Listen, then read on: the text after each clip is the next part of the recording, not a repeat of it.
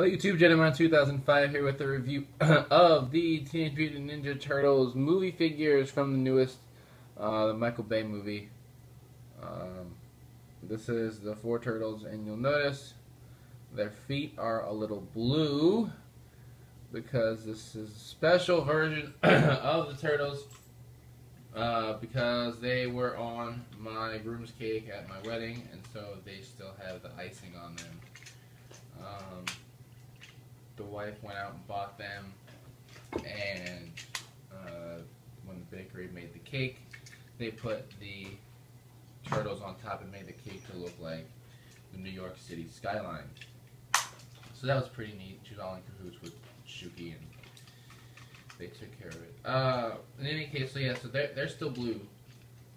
Dabba-dee, dabba-die. But that was a really stupid joke. So let's take a look. Now they do have special movie packaging, right? The backs all look like this.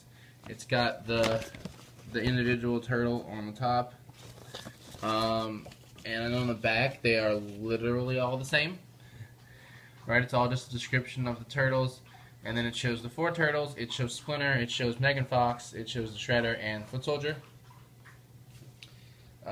And they all have these little plastic things, or cardboard things with their names on. They do have little pamphlets. One pamphlet all about Tea Machines, because that's like a thing now. And then this pamphlet is actually, and I think it might have been because of the fact that she just bought these a month ago, or 2 months ago.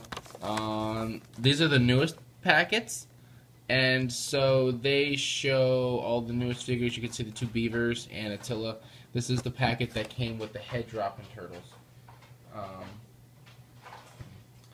So that's a thing. All right, let's look at the actual turtles themselves. Starting with my boy Raph, whose figure I really love because I just love his look. And this is actually how they were on the cake. Mikey had the setsukan weapon. Well, actually, they screwed up, and Mikey had the bow staff, and Donnie had the setsukan weapon, and then Shuki and I had to fix it because I was very embarrassed. But here's Raph, right? You can see it's not like a standard bandana. He's got, I guess, almost more like a do-rag kind of thing going on, which is actually kind of like that. He does have his sides that look like this. Right, like that, all wrapped up. His shell is a little bit different than what we normally see. Right, it's just all, it's a little bit worn. There's no like cracks or chipped pieces like in the cartoon turtle figure, but there's all these lines and crease marks in it and everything. And you can see he's got these wrappings on his arms, and both sides are different. Right, they're not like the same like we see with the cartoon. He's got like this leather, I guess leather wrapping around, I don't know what you call this, like a little skirt, and he's got one red knee band, the other one's just regular like white wrapping, and icing is flaking off of these things like crazy. I'm gonna have a mess here, and he's got this strap around him. There are no weapon holders on these figures, so it's pretty much they either hold their weapons or they don't. So that's kind of how they come. He's got head articulation. His head turns a little weird, I guess because of the way it's made. His arms, he's got shoulders back and forth, up and down, twisting back up here at the elbow. No wrist, right? So his hand's always stuck that way. Legs go back and forth and can twist around. Knee joint, and that's it. No foot joint. Once again, icing flakes everywhere. Next up is Mikey, and what you'll notice is that they did retain the whole everyone has their own color thing with these turtles, which is always a plus. Now Mikey has, I guess, more of a standard type bandana on. He does have these chains around his neck because I guess that's what makes him cool. And he's got these 2 straps going all the way around him. I'm not sure what he straps with them, but he also has like this, like a jacket, like a hoodie tied around his waist. I guess he's like a, I don't know, he's a high school teenage girl. But he's got pants. He is wearing pants. I guess the censors got to him and said Mikey cannot wear no pants any longer. I don't know. He's wearing pants. He got some kind of shoes, it almost looks like, with the toes taken out so that he can wear them. So that's kind of neat. I do like how these are completely a different look than any turtle figures turtle designs we've ever seen ever. So Mikey comes with this setsukan right here, right, which is what he was holding.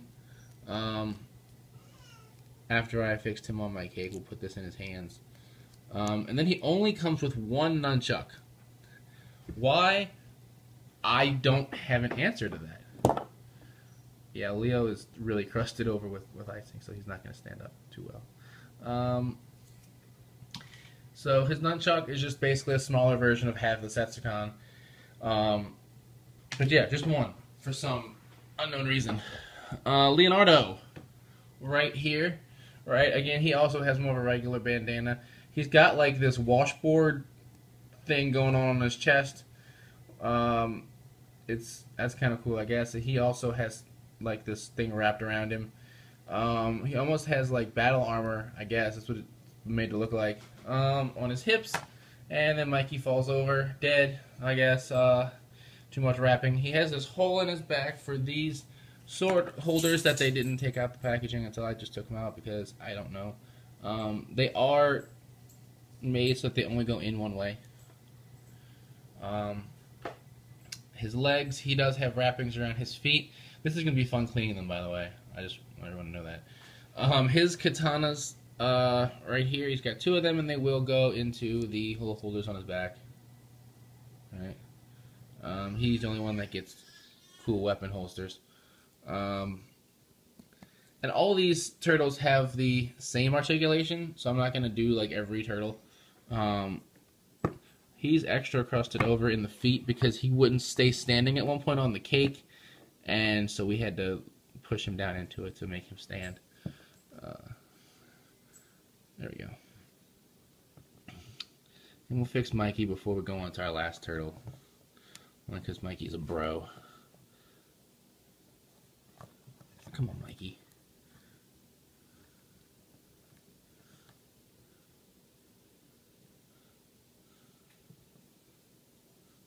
And finally is Donatello.